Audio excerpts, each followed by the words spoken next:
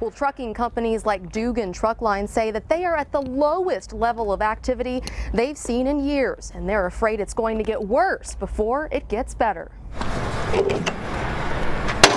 Dugan Truck Line is a trucking company that hauls freight to oil suppliers, but they're not hauling half the freight they were this time last year. Last year, we were bringing in probably 2 or 3 shipments per day, and now we're lucky to see 1 shipment a week. Terry Hicks, terminal manager for the company, says this has hurt the company's revenue.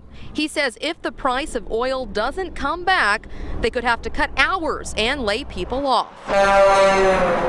Across the board, some trucking companies have already laid off workers. In a statement, the Oklahoma Trucking Association says the downturn as it relates to trucking in the oil and gas sector is a 65% reduction of their workforce. I hope something changes and maybe we see the price of that oil come back real soon, but I just don't know. In Oklahoma City, Crystal Price, KOCO 5 News.